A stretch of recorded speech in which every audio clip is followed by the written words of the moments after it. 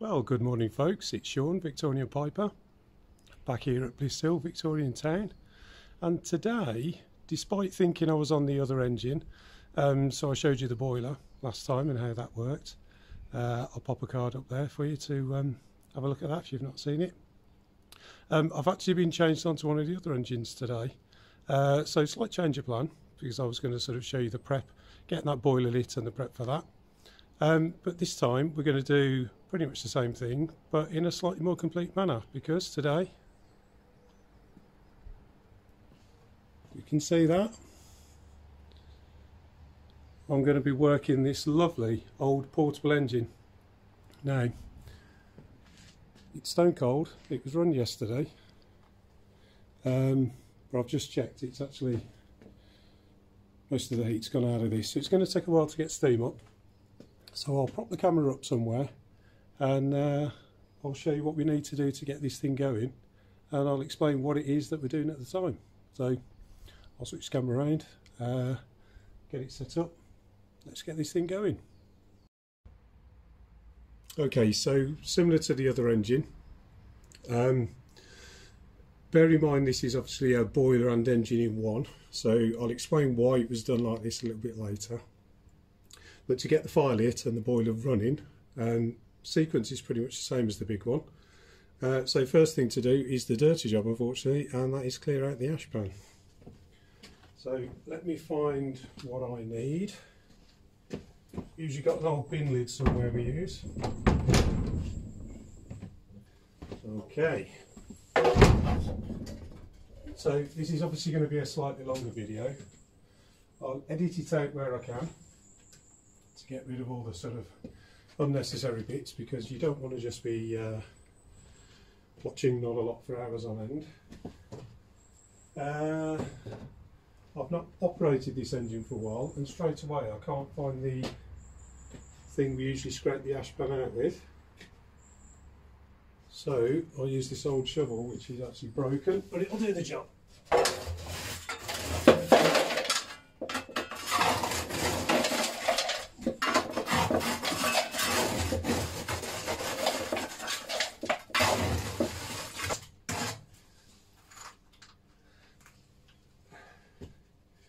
Slightly cheating with a modern light, but it helps with this engine.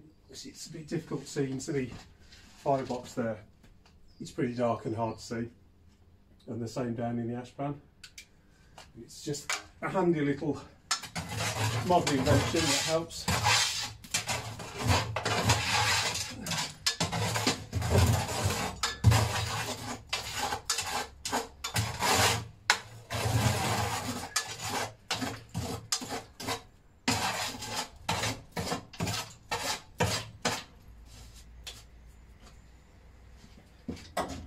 Okay, so I'll just go and dump this, 2 seconds.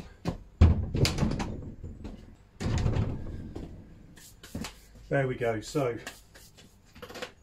as I said, this is the firebox. So as you can probably see from the general layout, this boiler is the same as how a locomotive would be. So it's horizontal, firebox this end, boiler, the actual water's in this section, and then we've got the smoke box at this other end and the chimney. I'll swing the camera around in a minute and we'll show you that. But first, I need to get this fire lit. So, I have already checked, but checking that the fire grate is clear. There is actually, I'm going to get my arm filthy if I get in there. There are a few bits of sort of old unburnt coal, but we'll leave them. What I prefer to do is put a small layer of coal in, pop directly onto the fire grate. And we've got a mix here. We've got, this is smokeless fuel, sort of man-made product. And in these smaller engines, where we use a sort of, like I say, locomotive style boiler, and these work by the fire being here and then running through the water boiler are a series of small pipes. The idea being that the fire in there, obviously, is where the heat's generated, but with the chimney at the other end drawing the fire, it pulls the hot gases through the pipes, and it's the hot gases running through those pipes that run through the jacket that heats the water up, and that's how we get the steam with these. Complete opposite to the big boiler on the other engine, which heats tubes full of water, whereas this is, like I say, hot gases going through tubes through the water. So one of the other jobs we have to do in a minute is rod those tubes through, because after a day of running, and this is again same for locomotives, after a day of running those tubes get full of soot and the occasional bit of debris, and that is what coats them up.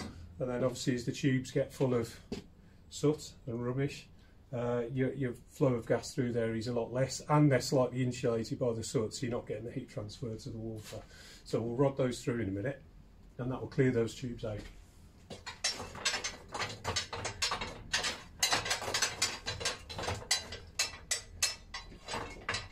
Morning. Morning. You all right? Yeah, good.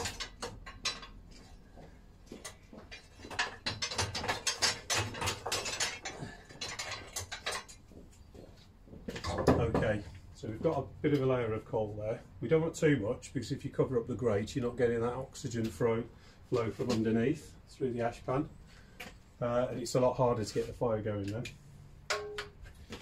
So next we'll get some wood. One of our jobs during the day while the engine's running and we've got a quiet lull is to make sure we've got a lot of wood ready to get the engine going.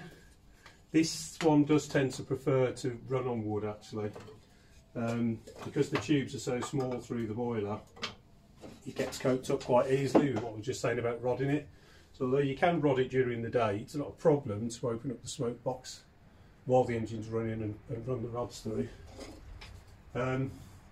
It does tend to prefer wood. Now I can actually feel this is ever so slightly damp, which isn't great. So this might be a bit of a pain to get going.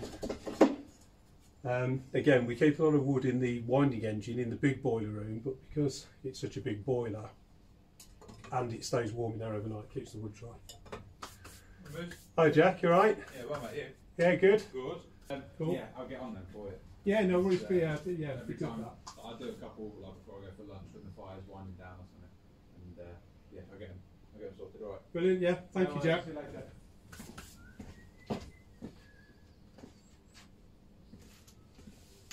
Okay, so there'll be an edit there, obviously, because I've just had a lengthy conversation with Jack, our blacksmith. He's off down to the forge. That's something we'll show you on another day. Jack also makes occasional videos, so he's more than up for it. So we'll do something. I'll come in one of the days when I'm not obviously operating the engines, and we'll go down and show you the forge. Show you the forge operating and Jack at work, and he does make some pretty incredible stuff, to be honest. Right then, another slight modern invention that's going to save us a bit of time. If I can find them in my bag, we are going to cheat a little and use firelighters.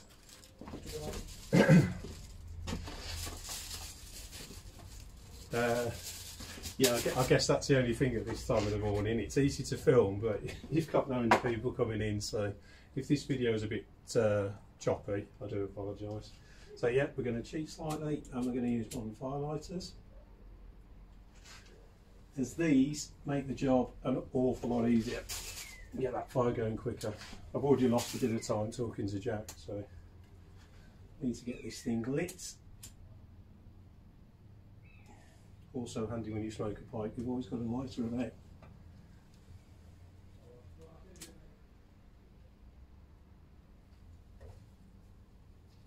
Okay, a little bit more wood.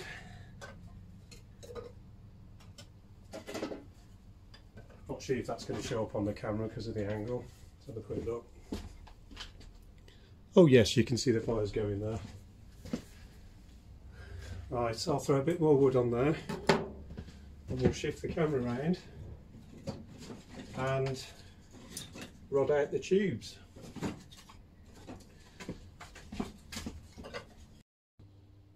Right, now I'm perched rather precariously on the driving wheel of the crusher, which we'll see later.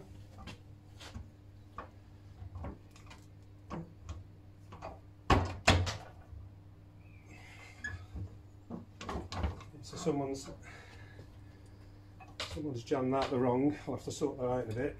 Okay, so this is the smoke box end. As you can see, there is a little bit of smoke coming through already from the fire. So you can see it's, well, you might not be able to see, it's really quite sooty. So what we need to do is we've got a set of rods, none of them are particularly good.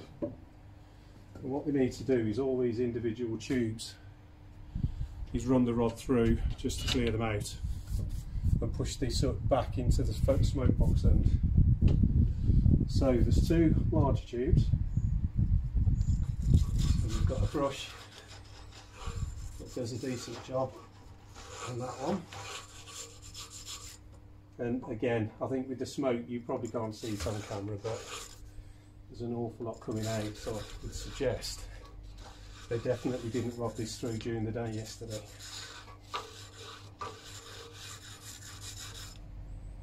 There we go, that's the two bigger ones. And for the smaller ones we haven't got a brush, we've only got a steel rod, and this is usually used for clearing a blockage. That's all I've got at the minute.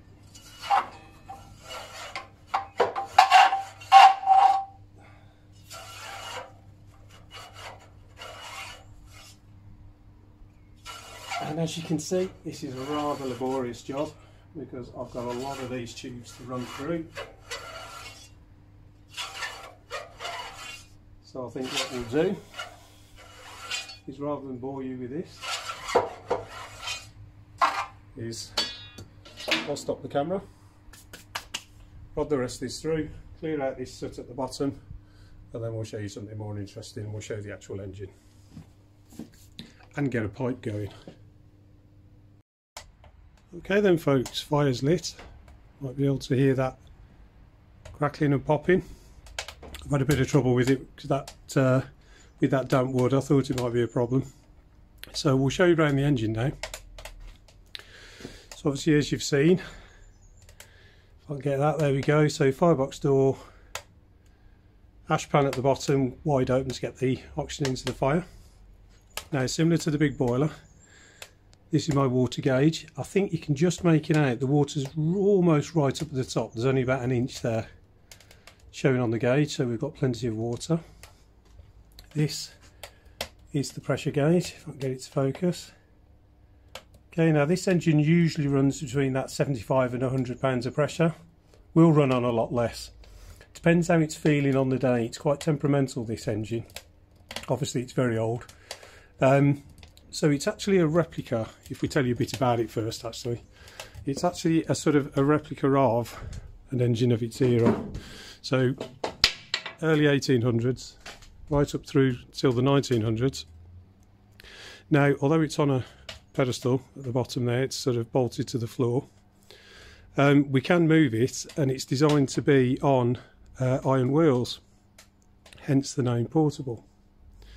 Now, these were basically the generator of the day. So the engine mounted on top there obviously does the work. The wheel that's nearest to us on our side of the engine, that's the drive wheel, and then the wheel on the opposite side is the flywheel. Chimney goes off up through the ceiling there. I'd show you the top of the chimney, but the sun's coming right over the top and all you'd get is a blinded camera. So the idea is this would be horse drawn. You could take it anywhere you needed to do work. Now over here is the crusher I mentioned earlier. As you can see, belt driven off the engine. Small contained unit. So the idea is the engine could be taken anywhere you wanted to do work and you had machinery. So this thing, hopefully I can show you it running later, literally feed rocks into it. That back plate there moves in an oscillating motion, pulls the rocks down between the teeth, crushes them up, turns them into hardcore. Now we've got lots of old sort of building debris that we get hold of. We crush it up, turn it into the hardcore, and then our ground crew, they use that to repair pathways, car parks, whatever they need it for. So the engine, like I say, would be taken anywhere to do anything, because pretty much every bit of machinery back then was belt driven. So you can obviously hook this up to anything you wanted. Now, I have seen them on TV a few times, most recently the Hatfield and McCoy's mini-series. I seem to remember rightly, there was one of these at the logging concern, and they used it to run, obviously, I guess a portable sawmill at the time. So you do see them occasionally in movies. Obviously, because of their portable nature, they were ideal for sort of America, where you were heading out west, because a couple of horses could drag this thing, and then you could do whatever you needed to do. So back to showing you what it was about. So obviously we've seen the water gauge, pressure gauge, their drains for the boiler. The taps down here are the blow down for the gauge, so we can test the gauge. Basically we blow the water out under pressure, clears the gauge, we shut them off, the gauge comes back up. That way you can check your water levels accurate. So coming round to the side, obviously as I said, firebox, tubes, which you saw when I cleared them out, run through the boiler full of water to the smoke box, and then up the chimney. Then the drawer on the chimney is what pulls the gases through. But we can also speed up the process when we've got a bit of steam. So this is the master valve. So at the minute that's closed. So once we do get steam, none of it actually gets through to the engine. And what we have here is a steam blower. Now when we get steam pressure, and you'll notice this is before the main master tap, we can turn this on. Obviously there's no steam now, so nothing's happening. That runs through the copper pipe that you can just follow here, and you'll see it goes into the chimney. What happens is that blasts steam up the chimney, and that steam rushing up the chimney draws on the smoke box, pulls the hot gases through. So once we've got a little bit of steam, the first thing we do is we don't run the engine, we run the blower. That pulls the fire even faster and hotter, feed more fuel, and we can get the thing up to temperature a lot quicker with the steam blower running. This obviously here then, this is the main tap to control the steam once we've opened the master. This controls the steam actually to the engine itself. So similar to the big engine we've got, steam engine design didn't really change any. They all work on the same principle. So the steam goes in here in the middle. There's a slide valve in there that lets steam in one side of the piston, pushes it. There's a big hole in the middle for the exhaust to go out, and that's where we go through this larger pipe you can see here. That's the exhaust, again, out to the chimney, which also helps the drawer. And then as this moves backwards and forwards, in fact we can show you. So this smaller one that's moving in the foreground now, that moves the plate with the holes in it across the steam chest, which is the big box. So steam in one side pushes it that way, the plate moves round, because obviously that's the main drive on there. So steam is then applied either side, so it pushes, pushes, pushes, pushes. So unlike a car engine, you're applying power on both sides of the piston. So as you could just see over there, obviously this is the main, so that's actually the piston arm going in and out there, which then drives this drive wheel. The flywheel on the back there obviously helps the momentum and also keeps the engine running a little smoother. Without that it would be quite bang bang. It helps smooth it out. You'll also see attached to that is the concentric, and there's two concentrics. So one, which we've seen, drives the plate to allow the steam entry to either side of the cylinder. The one over the back there, and this is quite good for this engine, it's a blessing and a curse. We'll go around the back,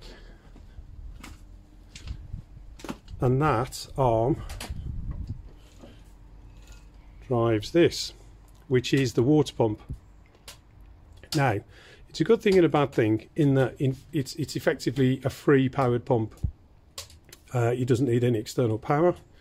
It runs off the engine running. Now there's the downside.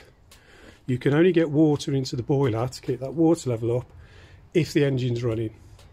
So if you've run out of water or your water level's very low, but at the same time you've got virtually zero steam pressure, you have a problem, because you need the engine running to pump water back in to the boiler.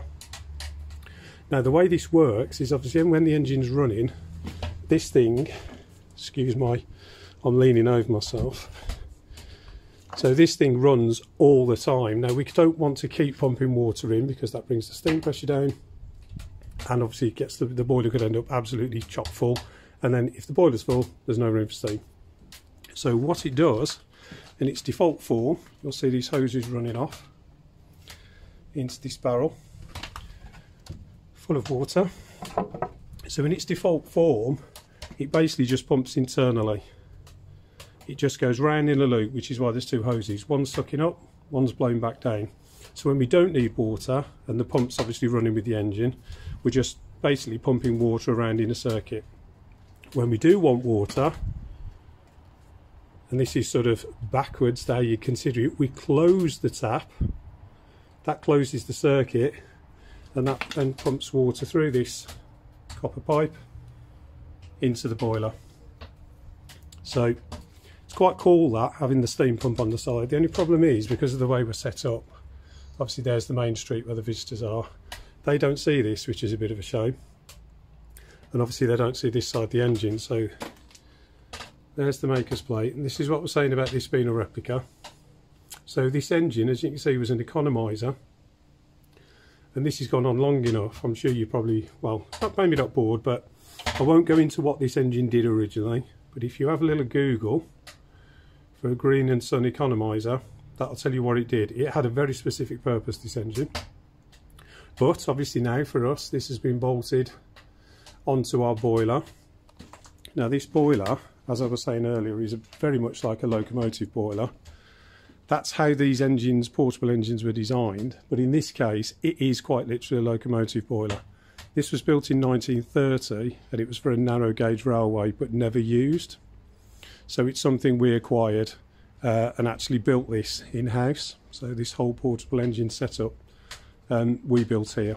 Obviously not me, I've not been here that long, but yeah, built internally. So let's have a look, see how our fire's doing. It's popping and cracking, but it's it actually looks quite good on camera, but looking at it in reality it's not great, so I better get some more fuel on that. So anyway, that's a tour of our engine. Oh, I did forget one thing, and this is one thing that, you know, people like to see. This here is the governor. And you can see when I press down, those iron balls play out. Now when the engine's running, this spins, and if the engine starts to run too quickly, as these balls spin out with the centrifugal force, it pushes down and down and down and down, and eventually it will trigger, and that actually cuts the steam feed to the engine. So this engine, unlike the big winding engine, does have a safety mechanism on it in that governor. You can adjust it so that it will shut off earlier or later depending on the working speed you want of the engine. But we never work this particularly quickly, because you don't want that crusher spinning around at massive RPM, because it's just, I guess it's dangerous enough throwing rocks in there, but with it absolutely whizzing around it wouldn't be good. So that's about it for the tour, showing you around this engine. Like I say, it's been a longer video, this one, I'm aware of that, but then there's a lot to show you and a lot to go through. So I'm going to get kettle on. I'm going to get my pipe lit.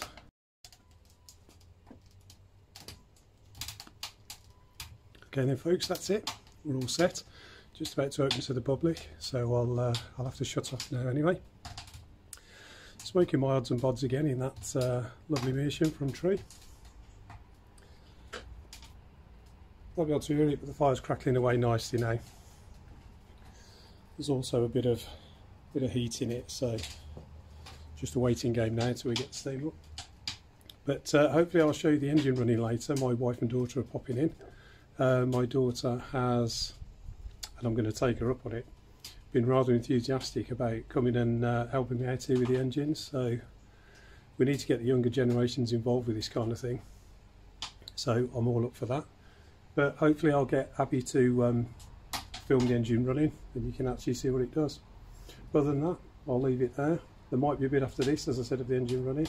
But from me, thank you for watching. I know it's been a longer one and I'll try and edit as best I can. But anyway, you all have a good day. Keep safe and I'll see you soon.